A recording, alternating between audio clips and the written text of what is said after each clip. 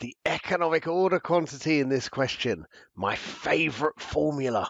The economic order quantity, I've got to calculate it for this inventory item to the nearest whole unit. I love the economic order quantity, and I don't need to look on the formula sheet, although I know it's on there, because it's so easy to remember.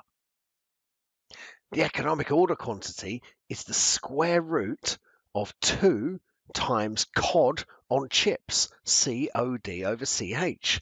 I can remember it really easily. Who can't remember COD on chips? But you need to know what each of the symbols stand for. And so let's run through those. CO is the cost of ordering 1 unit. Now, can we get that out of the...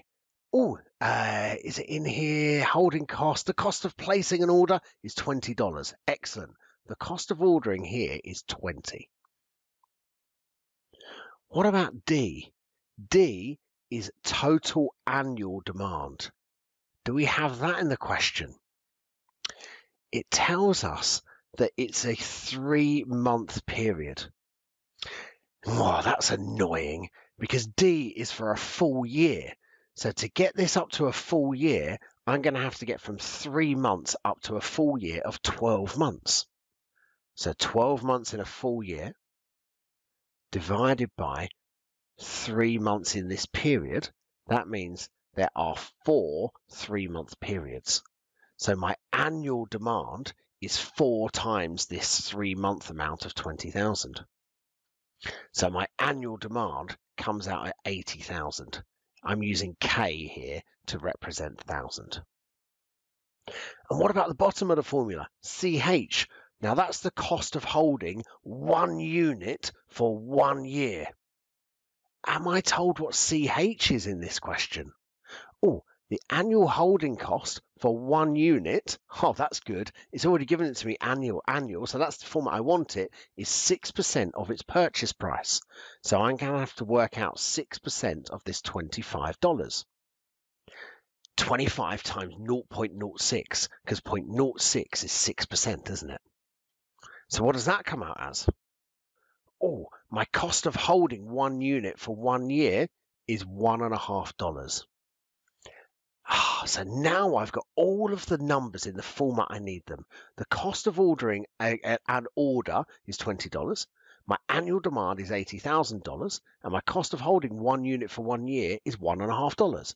So now I just need to put my figures into the formula. Okay, so far so good. But I need to be careful. The very last thing that I do when I'm putting this into my calculator is do the square root bit. That's the very last step. So what I like to do first of all is simplify my numbers as much as possible. So let's do that.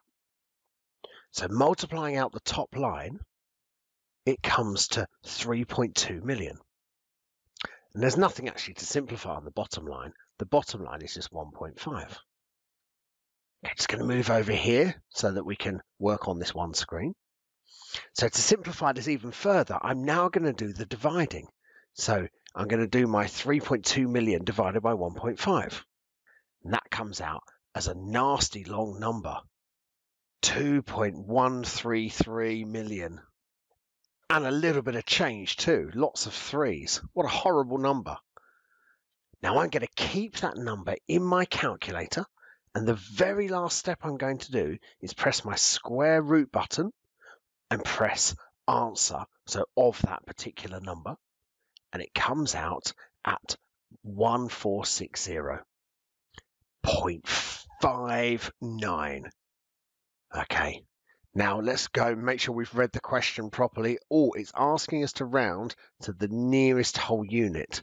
So this 1460.59, one final trick, that needs to be rounded to 1461. Because it's over 0.5 and therefore it's closer to 1461 than it is to 1460. What a fiddly, tricky question. But well done if you got it right.